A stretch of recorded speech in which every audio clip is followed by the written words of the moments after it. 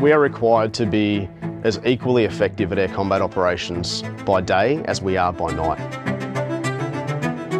Night inherently is a more difficult environment for us to operate and conduct air combat.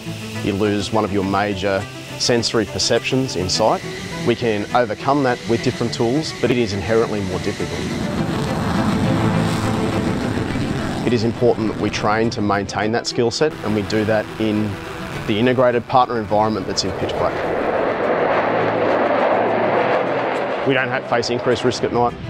Night is just a little bit different. So much like any other skill, we practice the areas that are different to try and seek to make our habit patterns and the way we do business exactly the same. So in the F-35, we have an infrared produced image that is replicated onto our helmet, much like wearing night vision goggles, and that's the tool that we use to be able to operate the aircraft by night. It is critical that we're aware of our surroundings.